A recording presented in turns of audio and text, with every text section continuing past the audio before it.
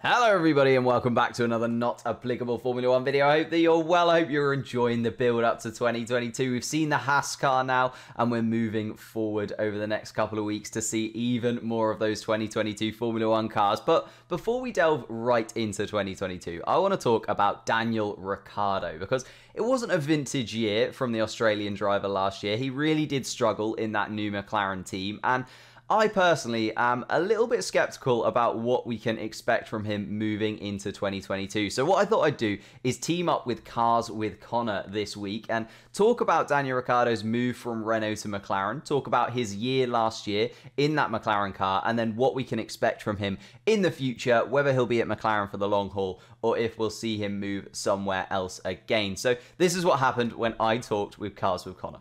Obviously, Daniel Ricciardo hasn't been the best of 2021s for him, but let me first take you back a couple of years and his move from what was Renault at the time to McLaren. What were your first sort of thoughts on that? Because I think most people were a bit surprised by the move. Well, I think especially Cyril was very, very hurt by his move because obviously I think he obviously thought Daniel and him would have a long relationship together at Renault and maybe create them into a championship winning team.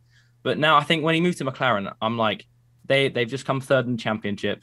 They're on the up, and maybe this is his time to finally win the world championship he wants.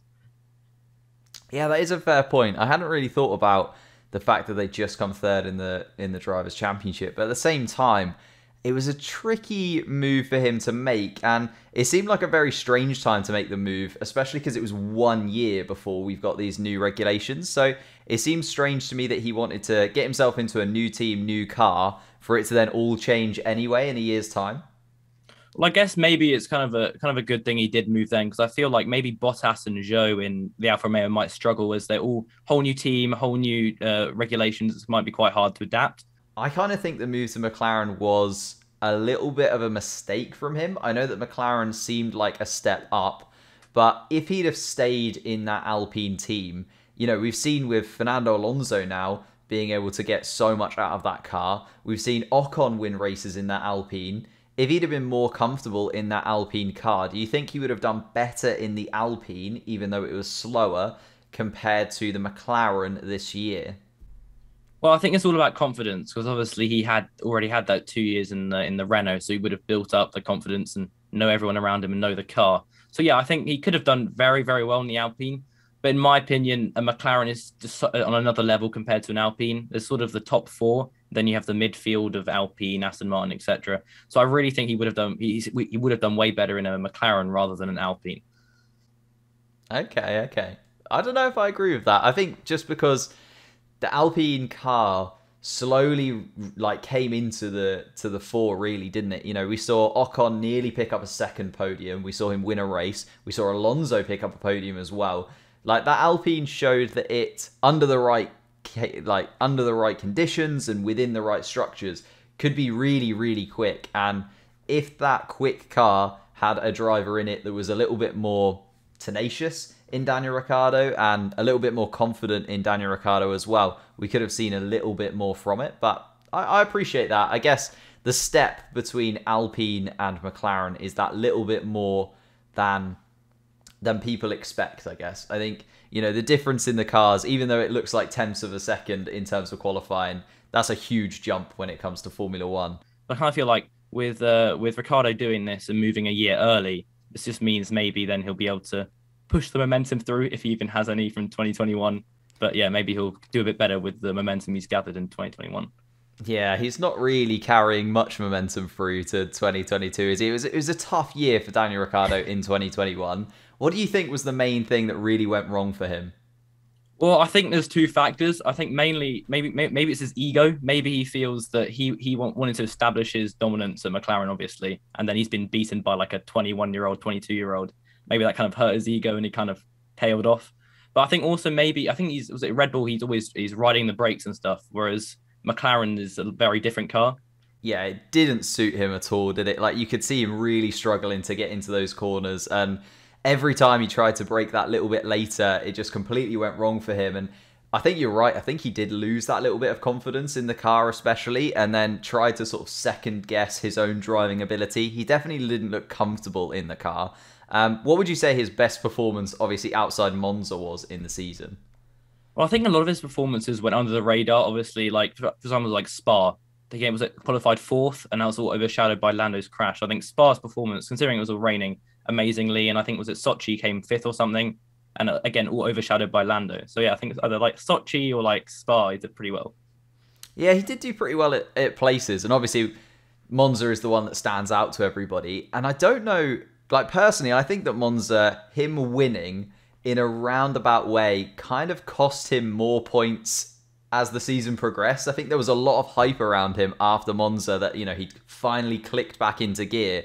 And then those next couple of races, it didn't quite come together again, and a lot of criticism came out again about him.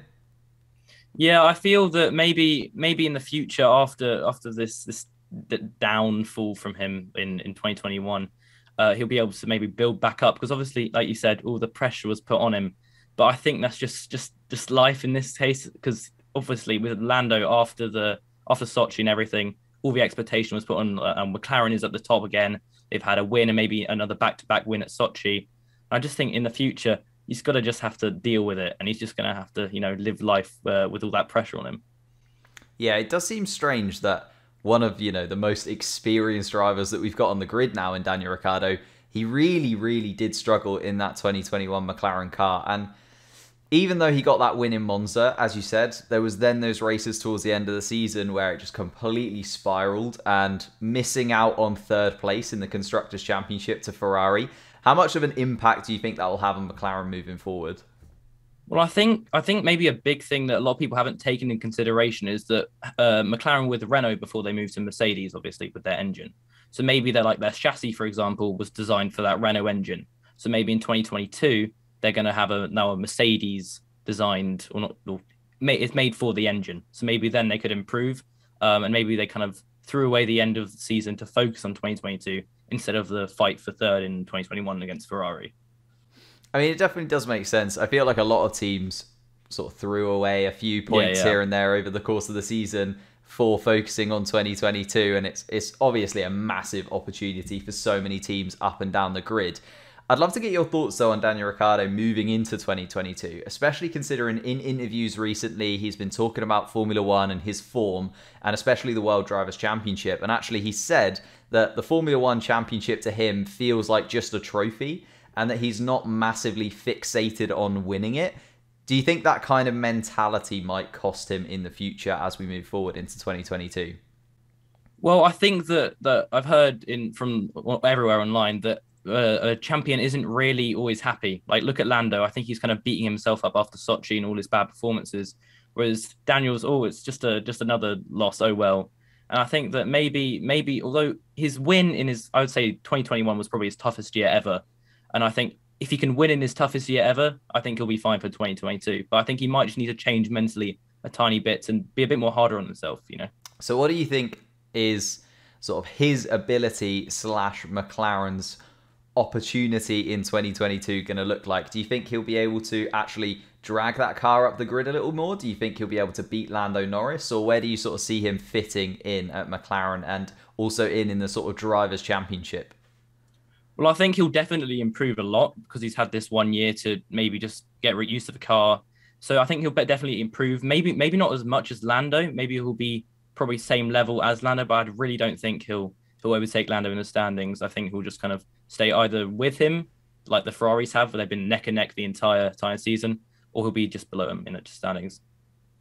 Okay. Whereabouts, where do you see McLaren being in the sort of constructors? Are they going to be up there, do you reckon? Yeah, I think Ferrari's definitely going to dominate the new regulations. So I definitely think they're going to be above McLaren. But I think I see them in 3 or 4, the same place they've kind of been, because I think the likes of Mercedes and Red Bull and Ferrari have put so much money into this regulations. I know, yes, Red Bull have put a lot of investment in 2021, but still they have millions to spend on it. Whereas McLaren, yes, they have a lot, but they haven't been putting as much in my opinion. That is fair. They haven't had the same infrastructure, I guess, as a team like Ferrari. And I think Ferrari being that synonymous team with Formula One, I think most people have just sort of jumped on the bandwagon, the fact that Ferrari will be back as soon as the regulations change. And the same sort of thing happened, to be fair, when we changed the regulations and Mercedes became that dominant team. Yeah. A lot of people thought that was the time that Ferrari were going to step up. So I'm still a bit 50-50 personally on whether Ferrari will actually, take that step up forwards. I think it's going to be a little bit closer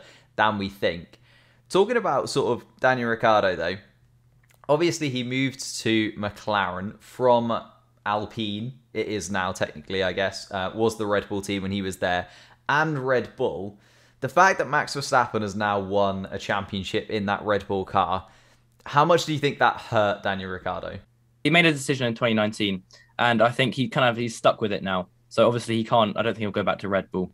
But I think with his choice between Renault and McLaren in, was it 2019 or 2018 when he was going to choose, I think if he'd gone with McLaren in 2019, I think he could be like when 2020, when Ferrari had their dip in performance. I see him. He could have come fourth or maybe even third if he'd really pushed hard in that McLaren. As Lando was still an inexperienced driver in 2020, obviously. So I think maybe if he'd gone to McLaren a couple years earlier instead of going to Renault or Alpine as it is now, I think he could really have been up there. But I don't think he'll ever win a championship. I really think he'll be like Felipe Massa, in my opinion. He'll kind of just be good enough to score wins and points and podiums, but he'll never be. I don't think he'll ever be a champion. Okay, so you don't think that? So from that then, do you think that Monza might be the final win we see for Daniel Ricciardo in Formula One? Now that's a tricky one. I think it all depends on how McLaren do these new regulations. If they succeed and they do well, I think we could see him scoring a couple more wins over the next few years. But again, if they fail massively with these new regulations, I think this could be the last time we see Daniel Ricciardo on the top step of the podium. And do you think he's got one more move in him, or do you think McLaren will be the end of him if he doesn't get it right and McLaren decide to move on to another driver? Can you see another team picking him up after this real dip in form if he has another bad year in a McLaren car? Well, I think all drivers have bad years. I mean, look, it was at Sebastian Vettel in 2014 when he was actually beaten by Ricciardo. I think that like Ferrari took him after that, and then now Aston Martin. So I really think that even though he's had a bad year, or even if it's 2 bad years, he's still a race winner, which a lot of teams will put up at top of their list compared to maybe a rookie. Where do you think he'll end up then? Say he has a poor year at McLaren.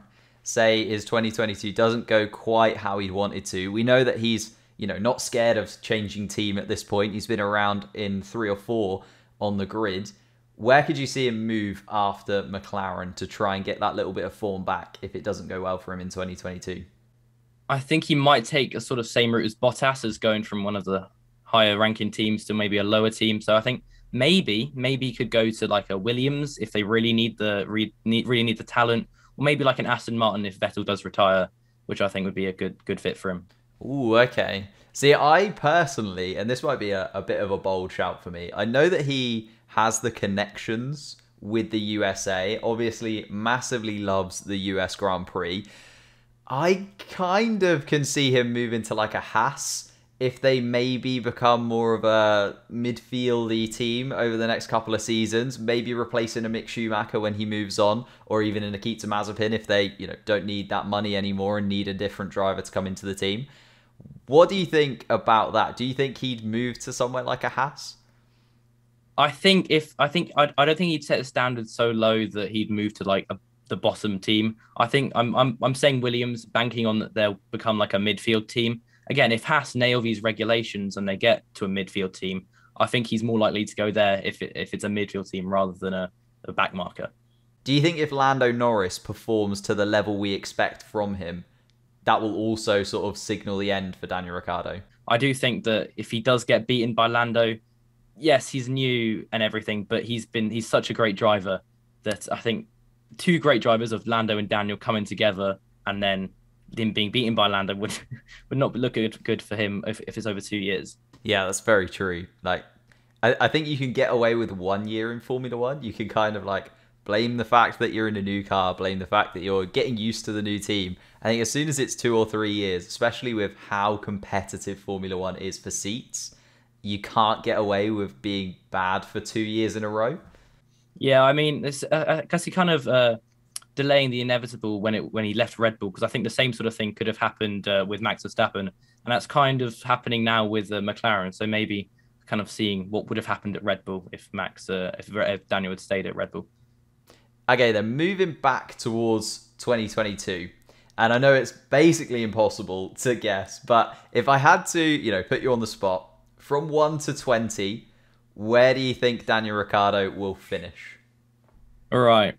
So I've put quite a bit of thought into this. You know, everyone's trying to guess where everyone's going to finish, but I have a feeling he's going to do well, but I really don't think he's going to do as well as people expect him to. He's not going to be finishing in the top 5, I don't think. I'm going to say probably about 6 or 7.